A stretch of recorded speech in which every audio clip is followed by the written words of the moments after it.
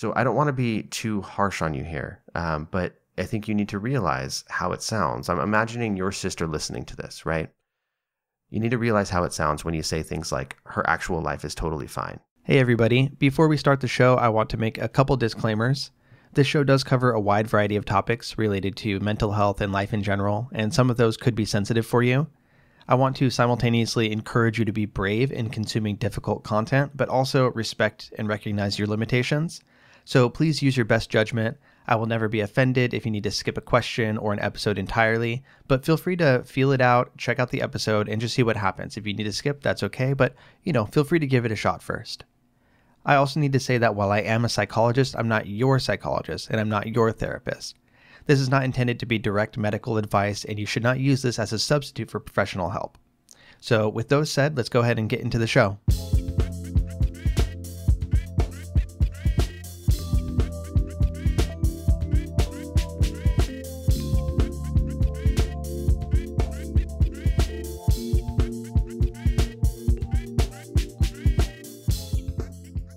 All right. Hello, friends of all varieties. This is the Hardcore Self-Help Podcast, episode 283. I'm your host, Dr. Robert Duff, aka Duff the Psych. I make mental health content for real people just like you. And today I have a question and answer podcast, as has been the usual. So 2 really good questions today from listeners like yourself. If you want to send in a question, give me an email. duffthepsych@gmail.com is where you can reach me. I've had a lot of really good questions recently. Oh my God, my chair is so squeaky. I need to fix that. Pro podcaster right here. Anyway, I've had a lot of really good questions lately, so thank you for those. A couple, or these 2 that I have on this episode are ones that were, I think, basically just sent in. And we cover 2 very different topics, one related to depression, one related to addiction, actually. Please don't be afraid to send in questions, even if you think that maybe the topic isn't perfectly relevant to the podcast, or it's maybe a little too niche or something like that, too specific. Just send them in. Let me make that choice, and it's good to have variety of questions. I feel like we're able to cover a wide variety of different topics on the show, which is one of the things that I think makes it cool. And, the show's been around for quite a while now. It's been years. So I need good variety of things to choose from. So don't be afraid to send in your question, even if you don't think I'm going to take it or anything like that. Let's see. Is there anything to update you on? Not really. Aside from the fact that I mentioned last time, I have some books that would be great gifts to anybody in your life that is, focused on improving their mental health or just personal exploration. In particular, the 500 Journal Prompts book, the one that I put out recently. It's on Amazon platforms. It's published by Amazon. So if you have Prime, you can still get it, before the Christmas holiday, if that's what you celebrate. But it's a perfect size stocking stuffer. It's, like I said, about palm sized. I think I mentioned that before. So, really thin book, and it's just great. Just a collection of 500 journal prompts, random stuff, things that are deep in nature, things that are maybe a little silly in nature, things that are there for artistic or personal exploration, a lot of good stuff. And I continue to use these constantly myself for my own exploration, asking people questions. It's a really good way to get to know other people as well. If you're dating or you are just trying to get to know a new connection or friend or something like that, pulling from the questions in the Journal Prompts book is a great way to really kind of cut through the bullshit and get some really interesting information about them. So consider that if you are looking for more stocking stuffers or something for yourself. You need some prompts to help you with your own personal exploration. Maybe you have some downtime for the holiday and you want to do some journaling or just thinking. That's a good way to do it. That's enough of my own personal advertisement there. Thank you for bearing with that. Got to pay the bills somehow, But yeah, why don't we go ahead and just jump into the episode? 2 really good questions here, and let's just get to the first one.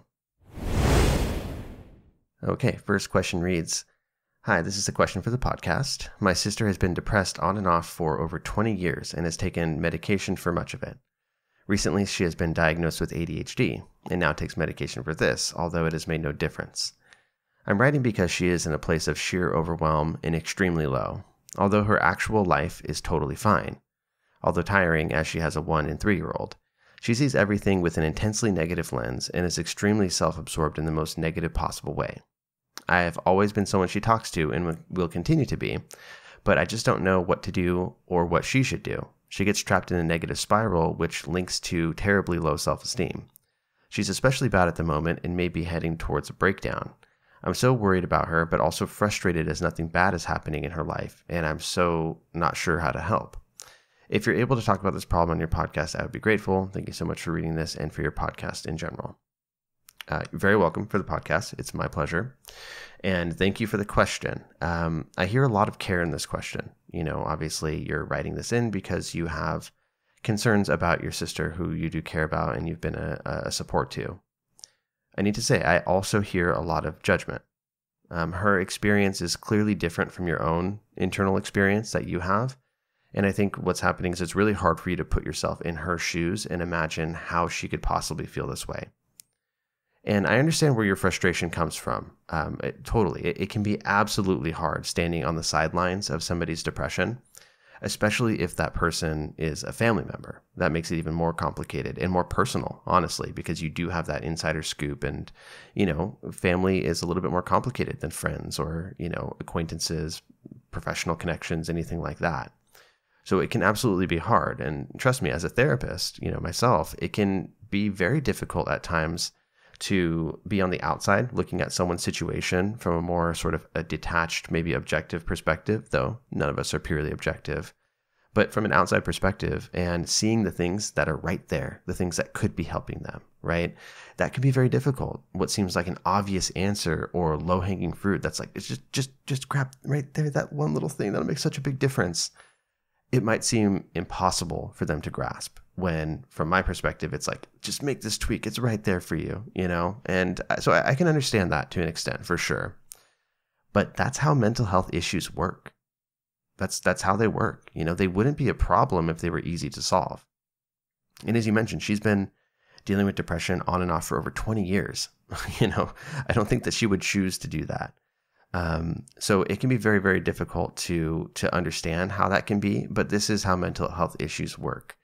There are definitely certain cleaner issues, things like grief. And when I say cleaner, I don't mean that it's easy, because it's not, but things like grief or maybe reactional depression due to a big life change or something like that, change in circumstances. Those are simple enough to understand, and they tend to have sort of a start and some form of an end where things aren't quite as devastating, and there's a kind of clear arc to the treatment of it. But things like chronic depression don't necessarily work the same way. They can be treated, the research indicates they can be treated effectively, but they are difficult to treat. Even depression, one of the most common mental health difficulties, if somebody has major depressive disorder, you might assume that it's it's super common, so therefore it's easy to treat, right? Given the right approaches. Fuck no, it's not. All of these things are difficult to treat. They're important to get help for, but very difficult because they are often inherently illogical, right? They don't make sense. And that's also frustrating for the person living with it. They have the knowledge that they should, air quotes, should feel better. And that just makes them feel even more guilty and feeds into the depression further, right? So they feel bad. They look around them, they say, you shouldn't feel bad. You should feel grateful for all the stuff you have. You could have it a lot worse. And then they say, yeah, you should, you idiot. You're terrible. Why are you feeling so bad when you have it so good?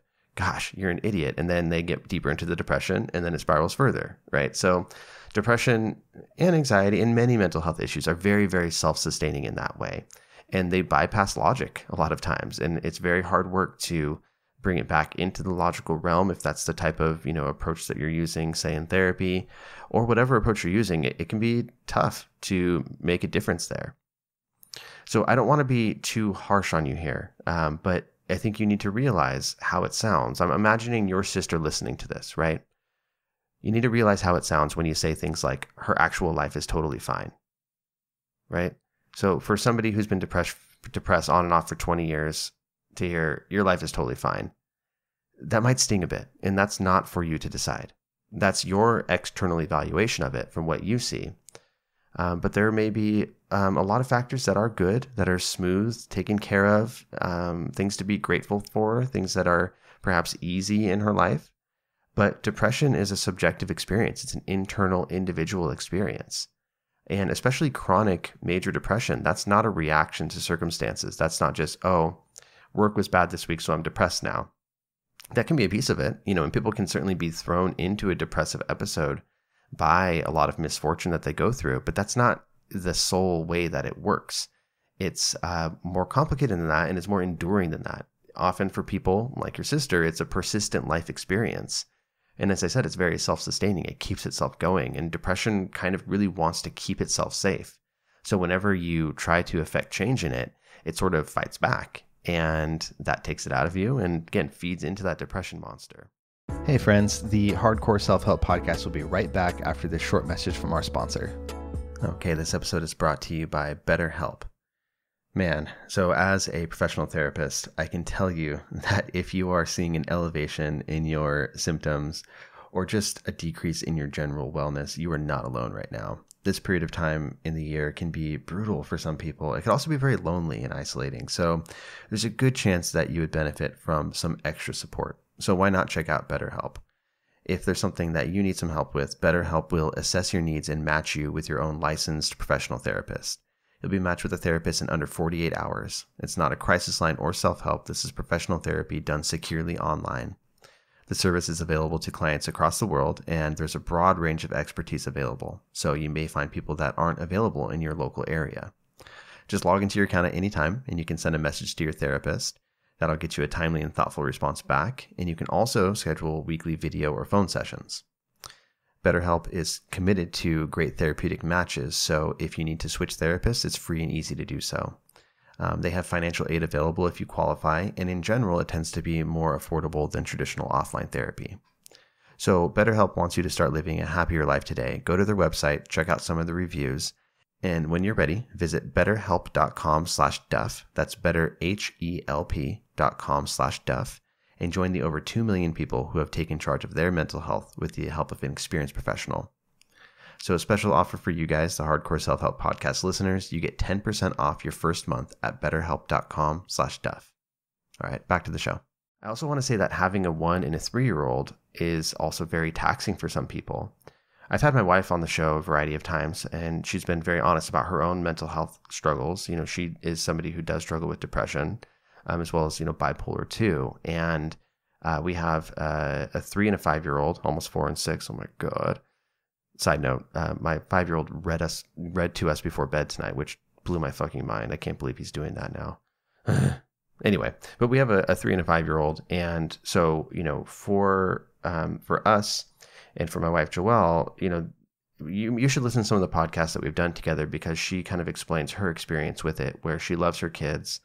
And at the same time, with the mental health experience that she has, they can be very challenging for her, and parenting can be very challenging for her. So having a 1 and a 3-year-old, you said it could be tiring. Definitely. It can also be very taxing for some people in terms of their own mental health and physical health. With a 1-year-old, she may still be in a phase of postpartum depression as well.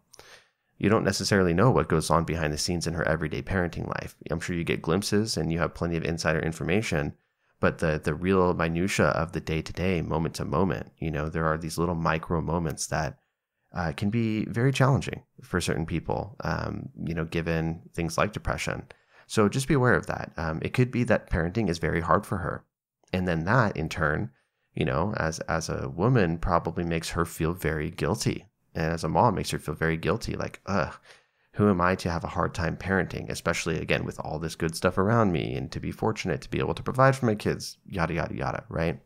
So the guilt that comes along with that of having a hard time parenting feeds back into the depression and makes her feel bad. So just be aware of that.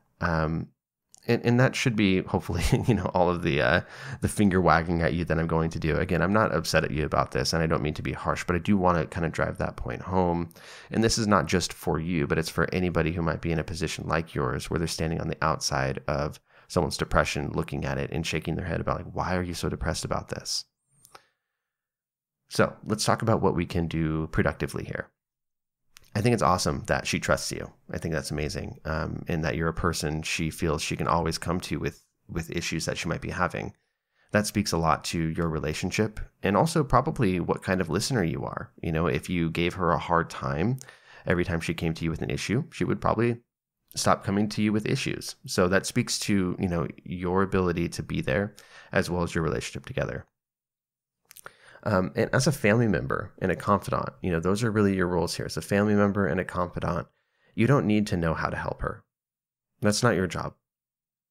You're not a professional therapist. Your job here is to be there for her to the extent that you can. It is not your responsibility to fix her situation. And you are also allowed to have your own boundaries. Sometimes you may not have the space to be there for her in the same way that you might another time. And that's totally all right. You have your own stuff. Depression is not a very nice, clean issue where it only affects one person. It does affect systems and people around them. And so for you, you might wax and wane in your ability to be able to kind of hold that space for her and, be unconditional in your love for her and just sort of listen. Your frustration builds, your fatigue with the issues builds and stuff like that. And that's all right. It's all right. You're allowed to have those feelings. You mentioned that she's on medication for depression. You didn't mention whether she receives any type of therapy, whether that's individual or group or what. If you feel like maybe she does need that, that would help, that she could use somebody professional to talk to and somebody who is, this is important, less afraid to rock the boat, right? Because you as a family member, as I said, it's more complicated because, if you're to really challenge her on certain things like, hey, you're not doing any of these things that could be helping you, that's inherently personal because it's coming from a family member. And so, that might affect the family relationship.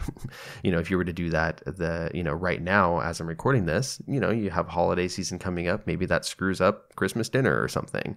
So it can be difficult to know when to rock the boat, when to just let things be, etc. So having a professional who knows this stuff, who is willing to, rock the boat, and that's not like all we do in therapy. We're not just there to poke and prod people and, piss them off, but we can't be afraid to bring up difficult issues and maybe even, challenge her about things. That's really where a therapist comes in. They can work to provide accurate empathy, right? So ideally they start off with hearing her, understanding where she's coming from and communicating that understanding. So she goes, okay, this person gets it. I don't have to lie to them. I don't have to pretend to be better than I am. I don't have to explain every single thing. They understand.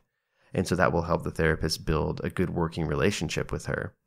And then they use the sort of structure of that relationship to move her forward toward change in whatever way they think is going to be the most helpful. So therefore, in talking with her, maybe it would be useful if this fits within the type of communication you have. It might be useful to orient her toward getting some treatment.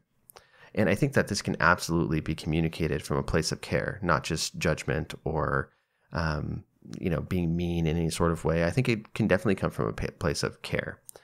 Ideally, though, and you don't have full control over this, so don't judge yourself too harshly if you, miss the mark or something like that.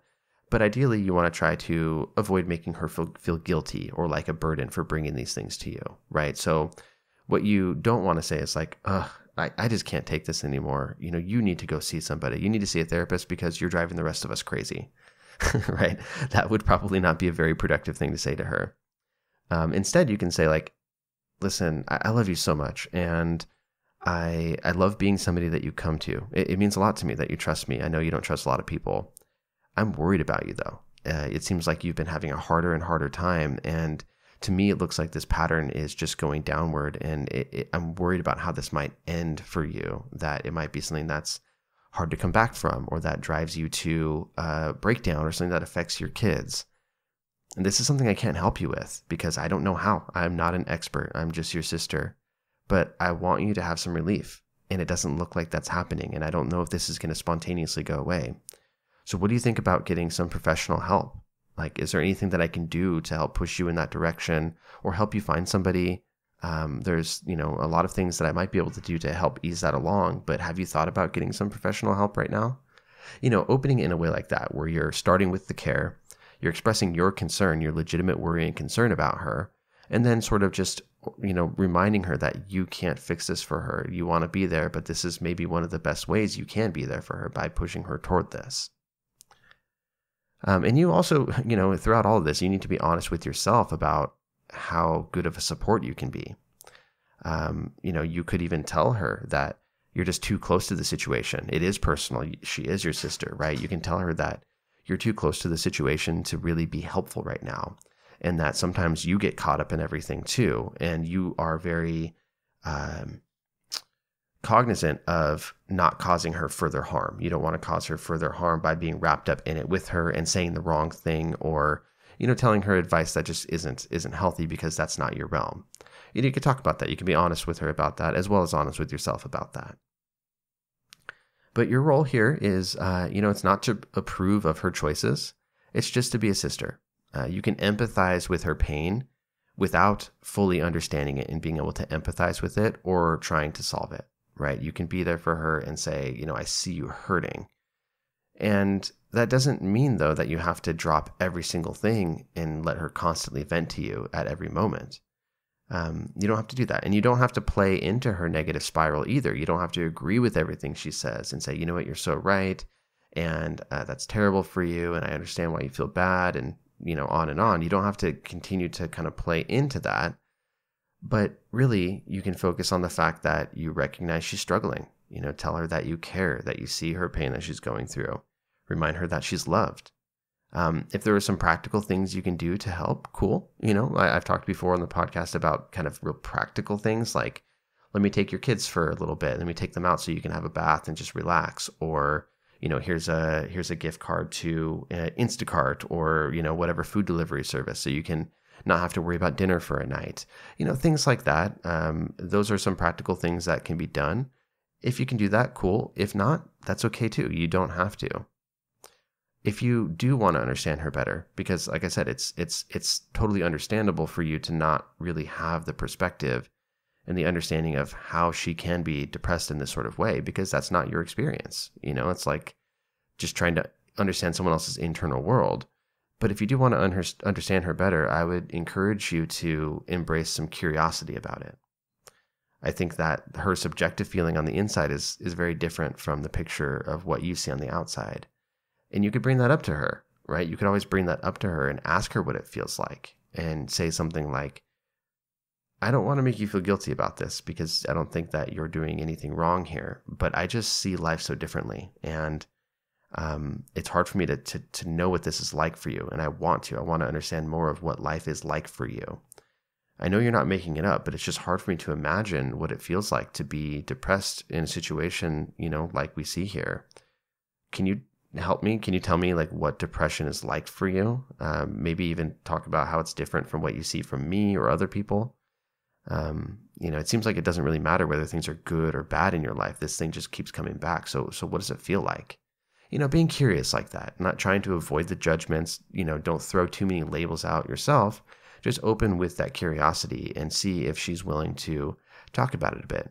She may not be, and she may even have, depending on how depressed she is, she may have a hard time really verbalizing it and expressing it and trying and being able to make it make sense for you. But that's a better place to be, I think, with that curiosity than the judgment, than saying, look, your life is fine. Why are you so depressed?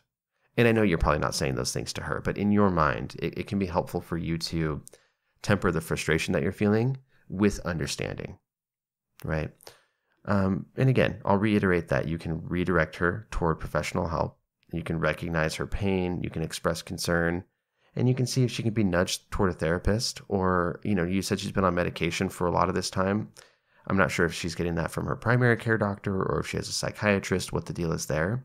But there's also the question of whether those medications are working, whether she's on the right medication regime, whether there are other psychiatric interventions that would be more relevant. If she's somebody that, for instance, would meet criteria for treatment-resistant depression, where it's, a really sticky issue. Medications have been tried and don't work. Maybe multiple medications have. There are other possibilities as well that she could talk with a psychiatrist about. So that's another thing that if you feel like it's relevant, you could also bring up or push her toward. But in the end, I want to, wrap this up by saying that she's allowed to be depressed. Right? She's allowed to be depressed. Presumably, she's not doing anything wrong by being depressed. And unless she's at risk of harming herself or harming her family, you can also maybe just let her be a little bit and provide whatever support you can, but not more than that. And you're allowed to be okay, even if she's not okay. And otherwise, recognize that this is a part of how her personality is structured, and it doesn't necessarily have anything to do with you, even if it is a little frustrating at times because it bleeds over into your life.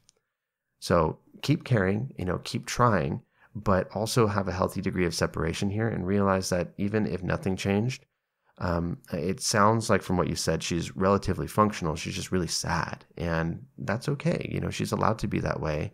And if she wants to get more help, there probably is more help out there for her to get.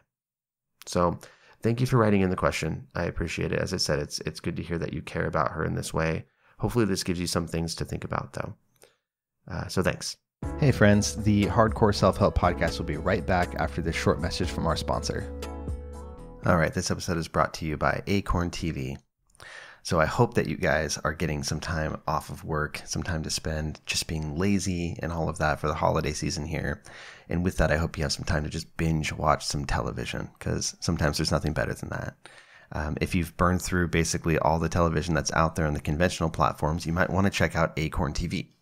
Acorn TV is the largest commercial-free British streaming service that has compelling stories, exclusive premieres, and originals that you won't find anywhere else. There's always something new to discover. They have hundreds of exclusive shows from around the world, not just the UK. And there's everything there with actors that you know and love, people like Thaddeus Newton, David Tennant, a lot of really good actors, cleverly written shows, visually striking. And every time I do one of these ads, I have my mother-in-law who legitimately not paying her to do this. She just loves Acorn TV and loves British TV. So she always chooses a show to break down for me. Okay, so this is a transmission directly from my mother-in-law. Today we shall discuss The Invisibles. Two gentlemen getting up in years decide to return to their previous lives of crime. High-class robbers that attempt to rekindle the successes they've had for years. Only now, as age has not been entirely kind to them, some of their situations become almost comedic. A pleasure to watch. Anthony Head, an alumni from Buffy the Vampire Slayer, is particularly entertaining. So thank you for that. Is it Heed, Anthony Heed? I hope it's spelled Head, but it's probably Heed. Sorry, Anthony, if that's the case. But yeah, that's one of them. And there are many others. If you go to their website and check it out, you can see just a sampling of the tons of shows that are on the platform. And it's just a fraction of the cost compared to most streaming services at just $5.99 a month. So you can try Acorn TV free for 30 days by going to acorn.tv, use my promo code DUFF, but you have to enter the code in lowercase letters. That's acorn.tv, code DUFF, to get Acorn TV free for 30 days. All right, back to the show. All right, so on to question number 2. This is an interesting one, a little bit different than other recent topics I've had on the show. And this one reads, I hope it's okay to ask. It may be a little irrelevant to most topics on your podcast, and also sorry if it's already been addressed. Quick side note, you can always check the website. Use the search bar on the website, duffthepsych.com. Type in a couple keywords relevant to your potential question. See if anything's there. But in this case, definitely, this is a pretty unique one. I have been on and off active addiction to methamphetamine and heroin, and have done some things that I'm feeling a lot of shame over, such as lying to family, abusing help offered, and theft. I know that I should be feeling a certain amount of healthy guilt, but this time getting clean, I'm struggling with my self-worth because most of what I feel is shame. I know that I over-exaggerate the harm I've done because for a majority of my addiction, all I've done is disappear. How do I work on overcoming the severe guilt that makes me feel like I'm unworthy of a healthy life now? So really good question. Thank you for this. I appreciate the question, and I want to say that I'm proud of you for fighting this fight and trying to make progress in your addictions. It's hard. It can be extremely hard, and I think that there's bravery in even trying, especially if you feel and you've had the experience of having to come back over and over after being knocked down, having some progress with recovery and then falling into relapse and repeating that cycle. It gets harder and it takes more willpower each time. And so I'm proud of you for continuing, and I'm proud of you for, being in this place right now where even though you're having a hard time, you're trying to do something about it. I also appreciate your honesty, your willingness to just put this out there, because shame is such a big component of addiction. Even writing in anonymously can be hard. So in your question, I notice a pretty heavy focus on others, on other people. In what you said here, I hear that you are primarily concerned with things like letting other people down, misusing or abusing the care that they've tried to give you, things of that sort, right? Letting people down, feeling guilty about the way that you've treated them during the addiction, during the recovery, that you've maybe thrown away help that they've given because you've relapsed, stuff like that. And there's a lot of that in there. So clearly you're not feeling great about yourself. And as you mentioned, your self-concept is not very high. I think that's totally understandable given what you've been through. I'll talk more about this, but I do think that you deserve to think about yourself as well in this situation. But even if, let's just kind of do a thought experiment here, even if you didn't think that you deserve any sort of self-consideration, right? You feel totally guilt-ridden, indebted to these other people in your life that maybe you've let down or misused in some way. Even if that were the case, think about it. Wouldn't that actually lend itself even more to you living a healthier life now, right? Rather than being unworthy and selfish, wouldn't that actually be the least selfish thing to do? If all you were thinking about was other people, wouldn't that be the least selfish thing to do? Because it can truly be partially in honor of these people that you pursue a healthier life. In that case, it would be maybe the most responsible thing for you to do to work on yourself, not the most selfish thing. They've invested in you and they care about you, clearly, otherwise they wouldn't have tried to be there. And it would make a huge difference to them in their life if you succeeded, even if you feel like you don't deserve it. Now, I do think that you should care more about yourself in this whole situation. But, again, even if you didn't, I hope that this helps to illustrate that it still makes sense for you to embrace wellness and try to do something about this, that a healthy life is the best idea in this situation, right? So just a little thought experiment there to help you realize that, even if your negative assumption was totally true, that doesn't necessarily need to change your course of action. And it doesn't mean that you don't deserve this. So yeah, like I said, I think that you do deserve to think about yourself. Just as a human being, you have a right to try to find some peace and happiness and live a healthy life. Definitely, sure, you have regrets, and you mentioned a certain amount of guilt can be healthy here. That's for sure. Guilt can be an important barometer to help us guide our behavior. And to some extent, regret and that guilt can be corrective. But I think that you're probably well beyond that now. You're well beyond sort of the productive amount of guilt that you could be feeling. And your self-concept is presumably so shattered that you feel like you need to punish yourself somehow. And that punishment can be active, through abusing your body actively. It can also sometimes be passive by denying things and feeling like you don't deserve to be a happy and healthy person. So not allowing yourself to feel pleasure. That's another form of punishment, right? If you think about how you might punish a child, one way is like, hitting them, which, we don't encourage, but that's an active form of punishment, right? You're directly punishing something, negative consequences coming through. Passively, it might be taking away something that they like, taking away a toy or, a phone or something like that. That would be a passive way of still providing that punishment. And you can kind of be doing both of those to yourself in this case. If you were to flip this around, think about how you might feel. So imagine that it weren't you in the situation, but imagine that it was somebody else that you care about who was in recovery.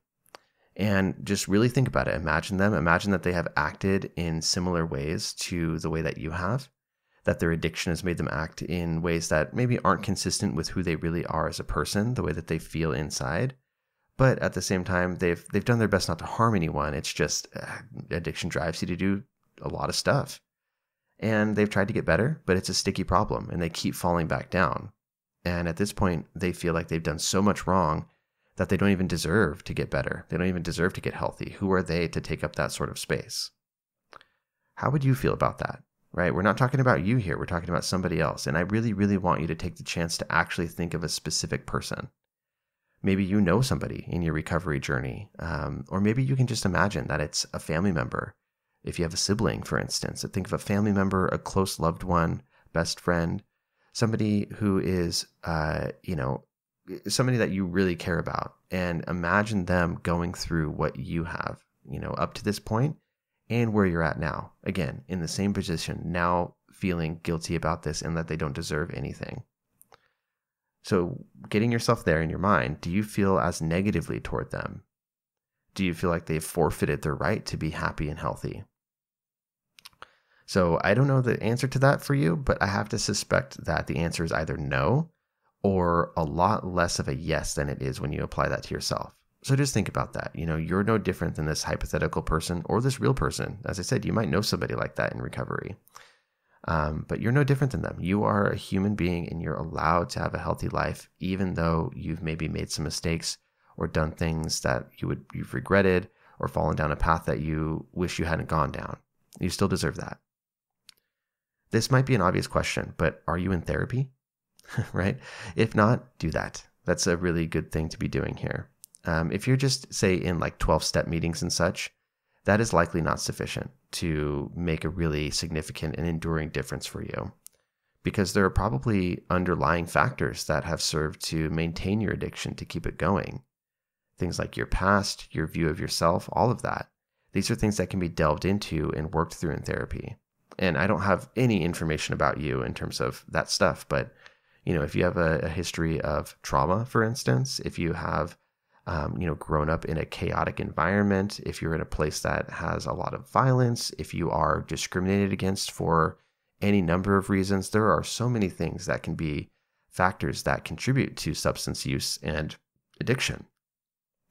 And those things can be micro, they can be things within yourself, like your self-concept. They can be, expanding a little bit out to your immediate family, a little bit out to your extended family, to school, work, that level, to society in general. As I said, discrimination, things like that. There are a lot of different levels of this sort of these sort of intersecting, or concentric rather, circles to think about.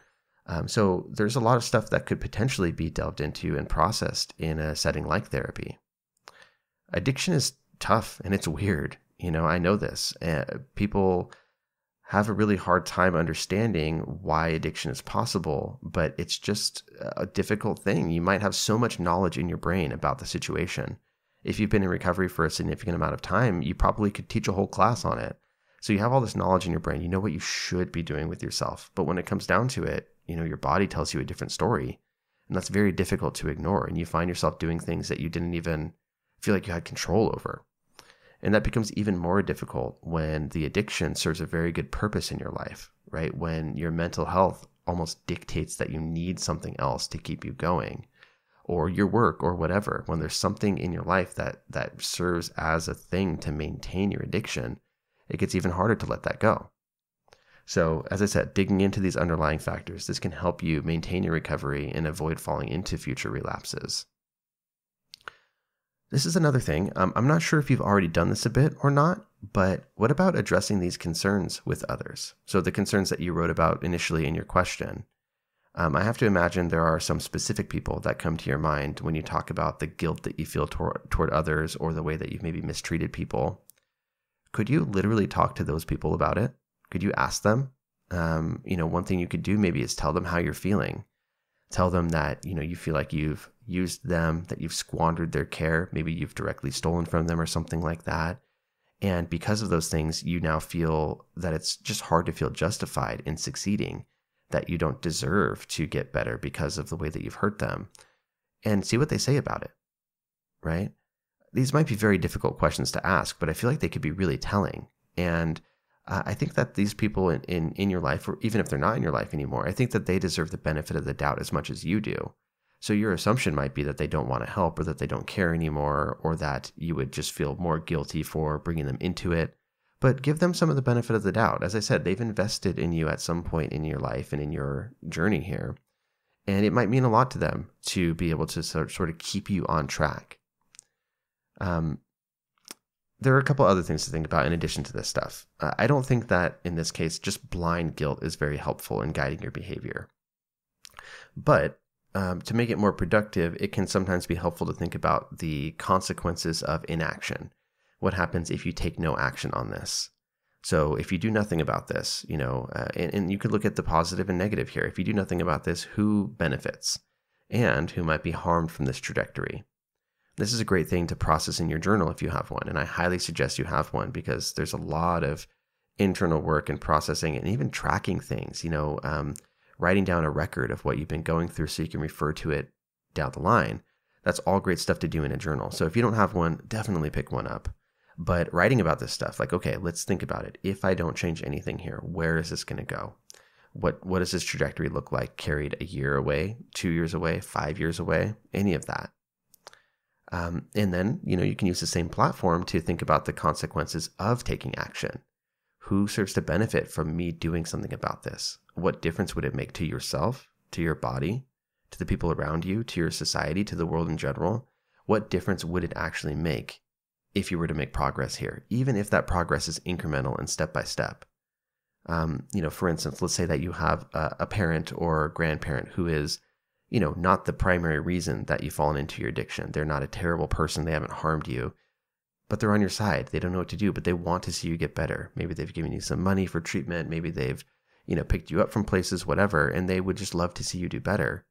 Every step along that path will serve to make them feel good. They don't have to feel great. They don't have to feel better. It's not your job to make them happy, but they would be proud of you for each of those steps. And so you making some action here that would potentially cause a direct change in those people that we're talking about. Lastly, maybe you're thinking a little bit too much about who this is for. Whether others are deserving of your recovery, whether you're worthy of recovering and becoming healthy, etc. Instead, maybe you could externalize it a little bit. Well, I guess it's not external. It is very internal, but you're taking a different approach by looking at your values, right? What is it that really matters to you as a person? What is it that matters to you in this world? Why do you get out of bed in the morning when you've had many opportunities to stop doing that? If you can connect to some of these fundamental values of yours, that gives you another way to judge yourself. So it's not just about, deserving or not deserving recovery, success or failure in recovery. It's about a deeper issue, which is your values. Not based off some nebulous idea of doing right or wrong, but how are you moving toward or how are you moving away from your values? And that's another way that you can sort of judge your actions and help, serve as one of those compasses to guide your behavior. And that's something that's a little bit more stable, a little bit more productive than just sort of these vague ideas of good and bad. So again, another thing that you can process in your journal, what are your values? Maybe you can do some searching online of, different exercises you can use to figure out what your values are. One little trick that I often like is to look at your frustrations. And it's kind of funny, but you think about the things that really get your goat, things that are inordinately frustrating for you or really just piss you off. Why do they piss you off so bad, right? What is it that bugs you about that so much? A lot of times when you dig into that frustration is the flip side of some value of yours, right? If you really value being on time and it drives you absolutely crazy, I guess I already said the value, but like if it drives you absolutely crazy when people are late, why is that? What value is that sort of acting against? Well, maybe you feel like time is precious, that life is precious, and when people waste other people's time, that's not fair. So, that could be a value of yours. Maybe there's something related to the way people treat each other or animals or the environment, anything. You can kind of dig into this a bit and see what the values are on the flip side of your frustrations. Just a tip, but there are many other ways to kind of go about looking into your values as well. A lot of literature in ACT therapy, so acceptance and commitment therapy, might be helpful here. There are plenty of, consumer side, patient side books, not just for clinicians and therapists, that could help you with this. Just do a quick search online for those. But yeah, I think that could be something that might help you have something else to focus on. But yeah, thank you for this question. I think that you're doing a good job. And I think, honestly, it's irrelevant whether you deserve this or not. Is it the correct choice? Yes, right? It's the correct choice. Do you deserve it? I think that's also yes, but that doesn't matter quite as much. But is it the correct choice? Yeah, it is. So keep going. You got this. And with that is the end of the episode, guys. This has been episode 283 of the Hardcore Self-Help Podcast. If you want the show notes, go to duffthepsych.com/episode 283. You can also find all of my information, basically everything that I've done on there, old podcast episodes, blog posts, lots of good stuff on the website. And if you want to send me an email with a question, send it to duffthepsych@gmail.com. All right, guys, enjoy yourselves. I really, really appreciate your attention. I really appreciate you listening. Have a great rest of your week, and I will see you for the next episode. Bye.